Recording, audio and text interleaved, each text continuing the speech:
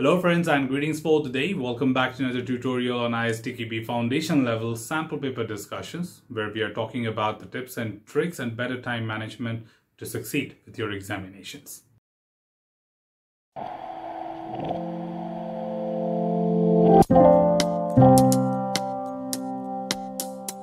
In this tutorial, we are still with set A, but getting started with chapter 4 from this particular segment, and looking forward to see some of the questions from the chapter 1 today. But of course, you'll have plenty of them to talk about the test techniques one after the other.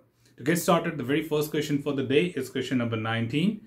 Which of the following is a characteristics of experience-based test techniques? And again, some of the fundamental concepts can be easily derived from here. That is pretty much what kind of experience-based testing techniques we are talking about. What does it depend on? If you remember, some of our very fundamental concepts have been discussed in the tutorials, that what are the basis for each of these type of categories and what kind of situations where we look forward to apply them.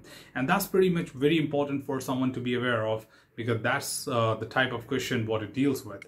So this would certainly get driven by the written options here.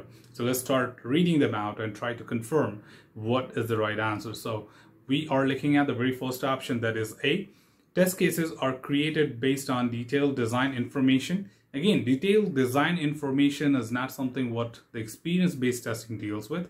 Indeed, to a certain extent, the white box test techniques will talk about the code, however, not the design. So it's not dependent on the design. But for integration testing, of course, I can make use of detailed design as a basis to derive the test cases, but not certainly for the experience-based test techniques.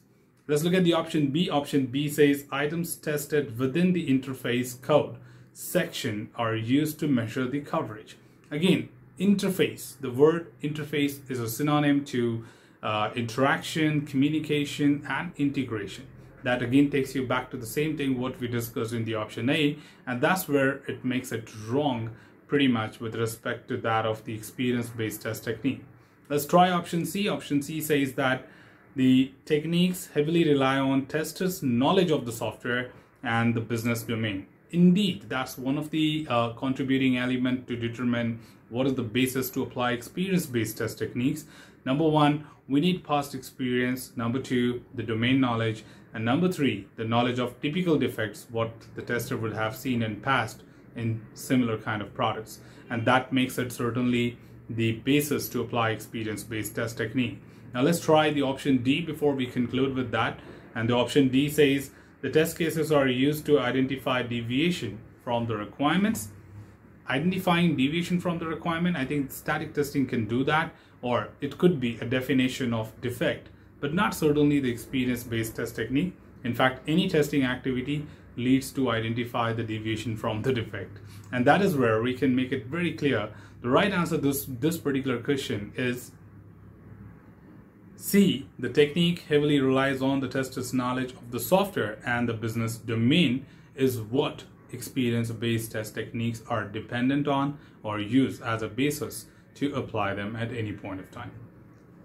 So let's look at the next question, and the next question we are stepping into the equivalence partition, and the question is of multiple input type, and we also covered this particular question as a part of our tutorial series as well. So let's do it quickly once again. So question number 20 says you are testing a simplified apartment search form which has only two search criteria, that is floor and garden type.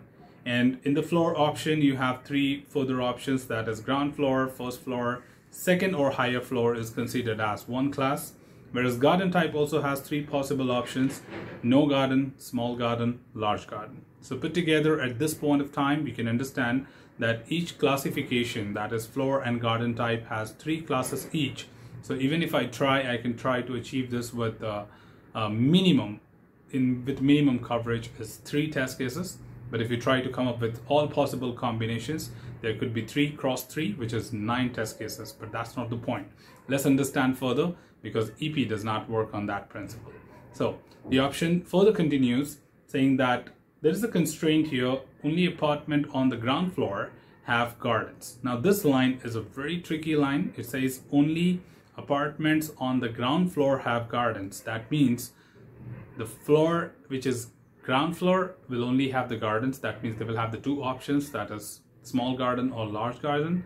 And when you say the word only, it means that the first floor and second floor will not be having a garden option.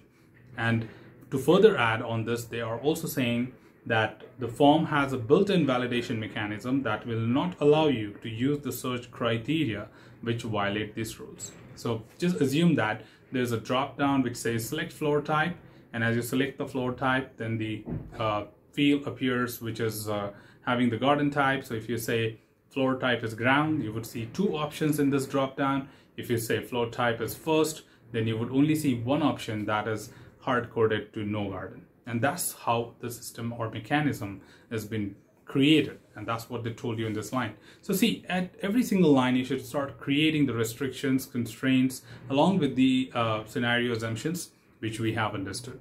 Now, at the end, the question is trying to ask you, each test will have two inputs, that is floor and garden type. That means you have to combine both the inputs and create a test. You want to apply equivalence partitioning to cover each floor and each garden type in your test.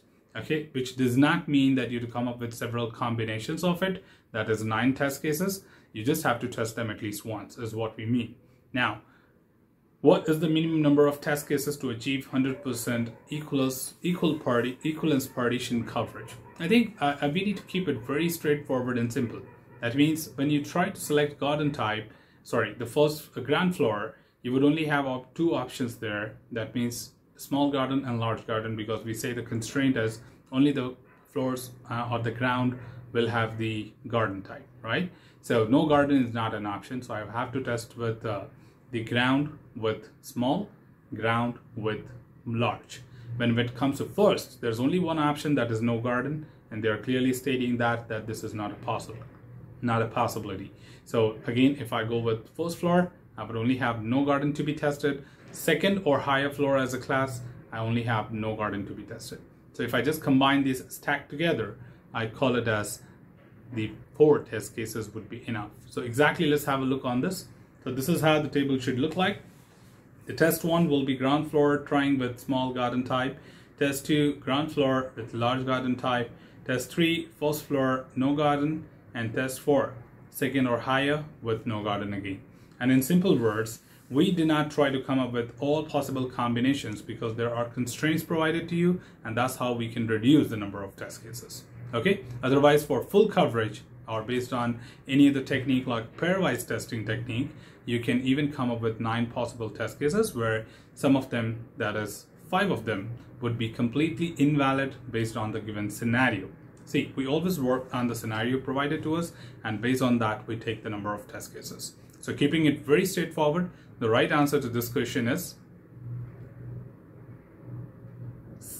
B, that is 4. 4 test cases would be enough to test this particular scenario. Okay, and again, that's the minimum number of test cases what you derive with help of equivalence partitioning. So in this particular examination, you may expect single input equivalence partition or even multiple input equivalence partition, right? So that's all from this particular tutorial, team. Should you have anything else, feel free to comment below. I'm always there to address your queries and answer them well. Till then, keep learning, keep exploring, keep understanding the context. Thanks for watching the video, team, and happy learning.